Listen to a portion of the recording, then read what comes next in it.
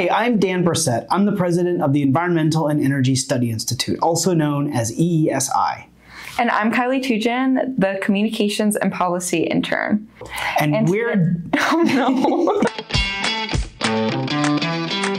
And we're doing the EESI Autocomplete Interview. What is EESI? We're a nonpartisan, science-based, solutions-oriented nonprofit committed to advancing climate solutions, and we do that by educating policymakers about environmental, energy, and climate change issues. Let's see here. What does Earth Day mean to EESI?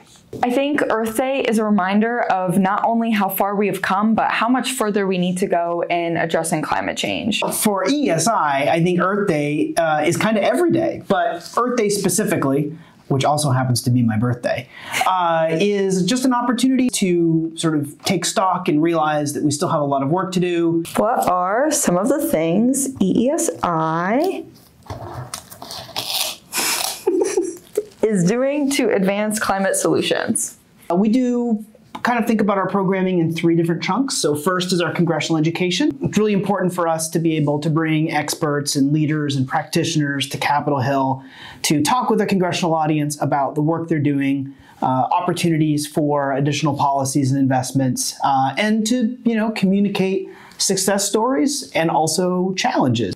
Second bucket is the technical assistance work, the work we do with rural cooperatives and utilities and municipal utilities to help them develop and implement programs to make clean energy more affordable and accessible for their customers.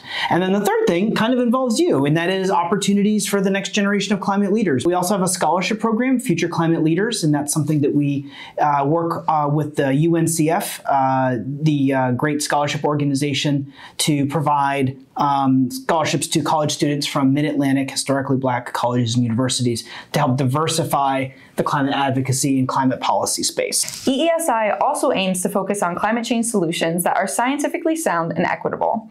For example, our bi-weekly newsletter, appropriately titled Climate Change Solutions, aims to highlight climate solution success stories that can inspire other communities throughout the country. EESI's main audience may be Congress, but lots of people all around the country use our resources to stay informed and take actions important to them. How and why is EESI, just could say anything, credible? I have seen firsthand how credible EESI is through my article writing process. The staff assisted me in my research by not only pointing me towards expert sources, but connecting me with leaders in the field so that I can get firsthand information straight from the source. Throughout the planning and writing process, I have worked to ensure my articles are factual and nonpartisan. Well, Kylie, if we weren't absolutely credible, would we be using practical effects in our autocomplete interview? I think not. But seriously, folks, EESI has a 99% rating on Charity Navigator. We have platinum transparency on Candid, and we're a top-rated nonprofit on Great Nonprofits. Thanks for making climate change a priority in your life and your charitable giving. It means a ton to have you as a partner. Thanks again, and thanks, Kylie. Thanks for joining us.